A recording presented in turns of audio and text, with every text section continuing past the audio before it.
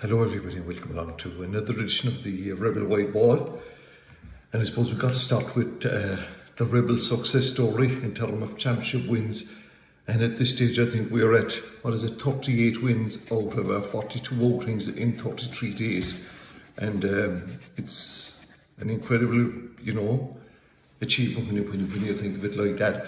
And of course last night's victory by the both minor teams, the ladies, travelled to Tralee and had a 6-point victory over Kerry in the Munster Championship. I think that's probably semi-final stage, whereas the lads team, they got a real fright against Limerick in the Munster final. Remember, Limerick have only won one minor football championship, and that was back 65 years ago. And they led last night, I think, coming into the third water break. And my God, I would imagine that this Limerick minor football team, it performed heroically. They got 13 points and they laid Cork. But in fairness to Cork, found their mojo, if you wish, in the last quarter and, scored 7 or 8 points maybe without reply. Hugh O'Connor from the Newmarket club, I think it is, he was man of the match, scoring 1-7 and maybe 1-5 of those from play. So yeah, all Cork teams of all genders and both codes absolutely flying. And you may remember the minor hurlings on Monday night, great win over Waterford, where Darragh O'Sullivan from Ballinhassig was the man of the match in that particular game. And I think what it's meant that it's the first time since 2005 that Cork have won the Grand Slam, if you like, of underage events. It was under 21 back then in 2005, but the under 21 hurling and football double. And I was just thinking, one family that I mentioned before, I don't know whether I mentioned them or not, are the Cahillans. These are absolutely incredible, in terms of Cork representation. You have Damien and Connor on the Cork senior hurling team. There will be an action in All-Ireland final next weekend. Then you have Jack, who has represented Cork this year in the 2020 under 20 All-Ireland hurling final, and then in the under 21 Munster Championship he has played in both Cork teams and won both the double. That is incredible if you think of it like that.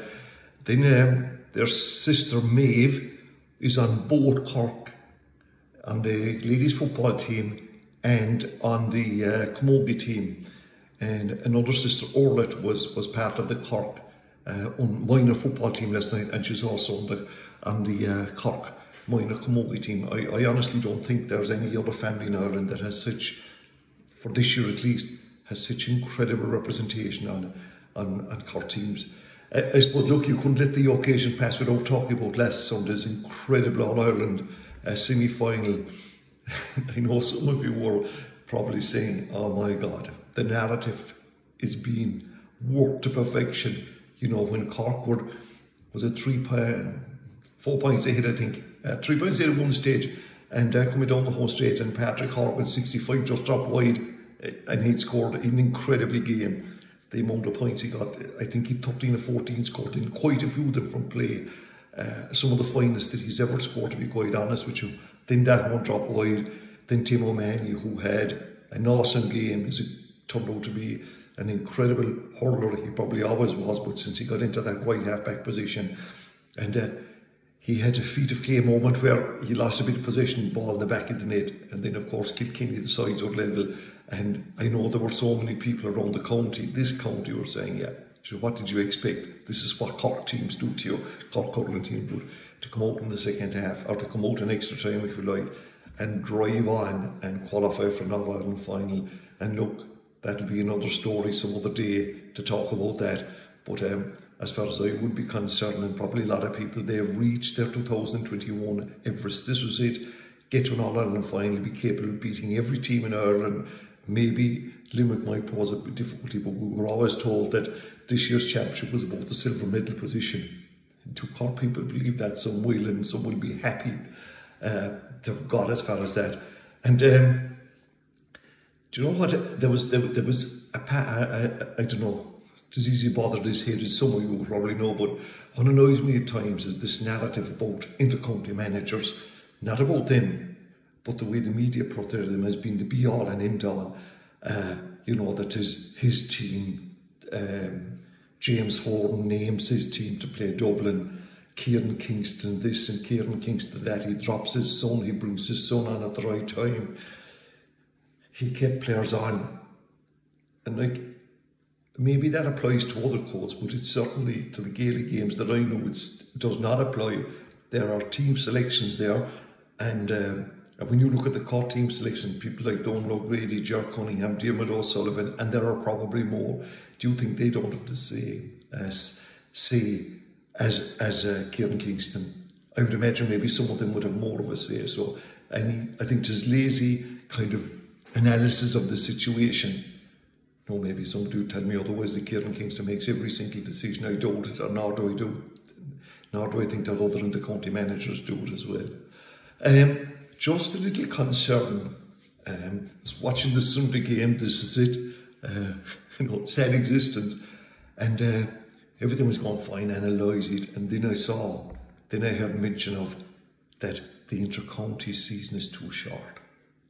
Watch this space, because analysts that say this and pundits that say it, I better be careful here because this is a family show. By saying that, they're saying forget about the club scenario. And in Cork and other counties as well, where there's a dual mandate situation, any increasing of the inter-county, and look, I can understand why you would say it in one level, for the promotion of the game. But this is different. G is different insofar as the clubs really, really matter. They are what it's about. And prior to COVID, it had run out of control. It is one silver lining of COVID. We got to be careful that these guys are driving another agenda, because increased inter-county season are saying nail the clubs, take it whatever way you want, but that's basically it. Anyway, the coming week, and like that Cork team, the way they have grown into our psyche, a lot of them now we recognise.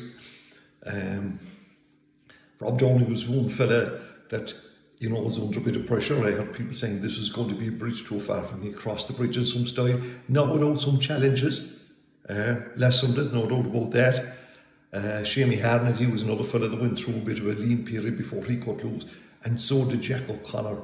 But what a guy this guy is, the incredible speed he has, and this is what this Cork team is built on. And I've come across one or two people that don't like the style of hurling, but look, that can happen. Anyway, so it has been a great week, absolutely no doubt about that. The coming week, nothing happening at the weekend as far as I know. Maybe one of the ladies Munster minor football may be taking place. I can't find out. But anyway, in terms of All Ireland's, Cork will play in 4 All Ireland Championships next week, including 3 finals. And Tuesday, the under-20 team, that delayed match will take on Galway and Thurles at 7:30. Then on Saturday or Sunday, you have the minor hurlers. They play either Galway or Kilkenny, because this year it's so different. There's before runners-up who go through, but because Munster straight into an All-Ireland final. By the way, Galway and Kilkenny play tonight. The minor footballers, after the win last night, no, I don't think they're going to win All-Ireland, maybe they are, but they play a semi-final next weekend against either Donegal or Tyrone. Donegal and Tyrone play on this Friday night as well, and that's going to be a big test. And then of course next Sunday, as in Sunday week, at 3:30, it's the big game against Limerick, and my God, tickets, lads. I know that you would be tempted to make a plea to somebody, open up the place and let them in. I know of, and so do you, of several buses that have been organised from all over Cork going to Dublin. They have the buses booked. They are going to go to be nearly as well to let them in, and they get a chance to walk up Portland Road as well, and find out a little bit more about where Kelly Harrington lives. But anyway, great times, no doubt about that. And I mentioned it somewhere during the week about this, and they said, hold on, they've nothing, Cork didn't say they've nothing won, but, maybe what happens if they lose these All-Irelands? What happens? They lose them. It's been an incredible year so far. An interesting question that bothered me was, I'm very bad at records and stuff like that. Scoring records from Cork County Football Championship finals. Just take that for a moment. If there's any of you out there that have records on this. Because last week I was privileged to be at a match where Yves Lera defeated Borbuy in the 2020 June football final in Mallow. And it was a nice occasion. There were supporters there from each club, and it was lovely to see the young people in particular. One abiding memory is Ciara O'Callaghan, very involved with the club in Yves Lera. They tell me not to say in Chiquita, but anyway, and there she was at the end, giving out sweets to the kids who were coming down off the stand. And you talk about promotion and all of that. I mean, can you imagine the memories those kids are going to have forever and a day of the day they went to Mallow and they were given sweets by some lady from the club. But anyway, Chris Jones, he was playing full forward, his brother was playing as well. But anyway, he scored 3 goals and 8 points. And I'm beginning to think, is that a record for a Cork football championship match? Somebody passed on information about Mark Sugar from Bandon getting 3 goals and 3 points against Steve Lera for Bandon in the 2015. But anyway, if any of you know that, you might, are into this, you might let us know. At the moment, he's top of the scoring charts. This weekend, the only inter-county game of note from Cork is the Cork ladies footballers play Meath in the All-Ireland semi-final. That game was meant to be on Saturday, but because of Kerry and Tyrone not playing on Sunday, it was moved. And the changes that have occurred in ladies sport, the way they're controlling situations now, is incredible in a positive light. So when you Cork go to Croke Park on Sunday, I think there's around 3:30. There's different times being bandied about here, but anyway, they take on Meath. No, they played Meath in the group stage earlier on, lucky enough to meet them. I think Breed O'Sullivan's goal just before half-time was vital. And Meath won the All-Ireland Intermediate Championship last year. They hammered Kerry in a championship match. They are a good team. And things, are things improving for Cork? Well, certainly Orla Finn out injured, and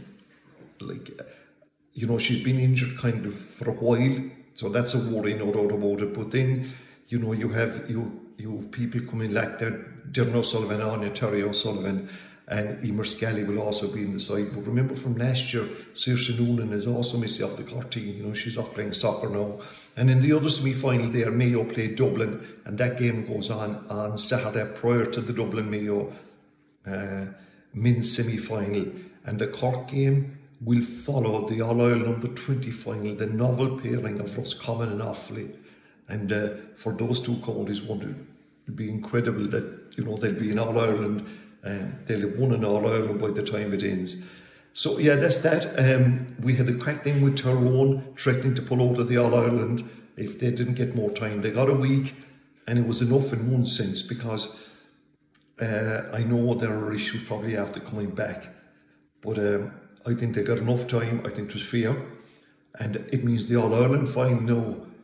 By the way, Kerry will play Tyrone next Saturday at 3:30, and the All-Ireland final goes on Saturday instead. Well, not that it instead, but the reason it's not going to be on Sunday is because the ladies' football final is booked into Croke Park, and by God, they dare not change that. And so it is Dublin and Mayo this weekend, and every single Dublin and Mayo game we've enjoyed them down through the years, because you knew the result before you started, that the Dubs are going to win. This time we've been told that Dublin are slipping back and Mayo coming forward. I'm not too sure about that, being honest with you. Killian O'Connor is out for Mayo, is a big loss. I know that Ryan O'Donoghue, who stepped up to take the frees, and I see now where Oisin Mullen, one of their young defenders, is also one of the players missing. So it's a case of, is it improving Mayo and Dublin slipping? I'm not too sure. What's the two goalies? Rob Henley, he's been there for a while, but he gets his chance now. David Clark is retired, and of course Eamon Comerford is in for Stephen Cluxton. I don't know whether he's retired or not. everyone knows as well that Brendan Maher, who'd been playing for Tipperary for 13 years and won 3 All-Irelands for them, and he was one great hurler, both for his county and for his club, Borrisalee. And all I ever saw him doing was playing hurling. And, you know, he's one of these, I suppose, outstanding players, because maybe he wasn't a forward.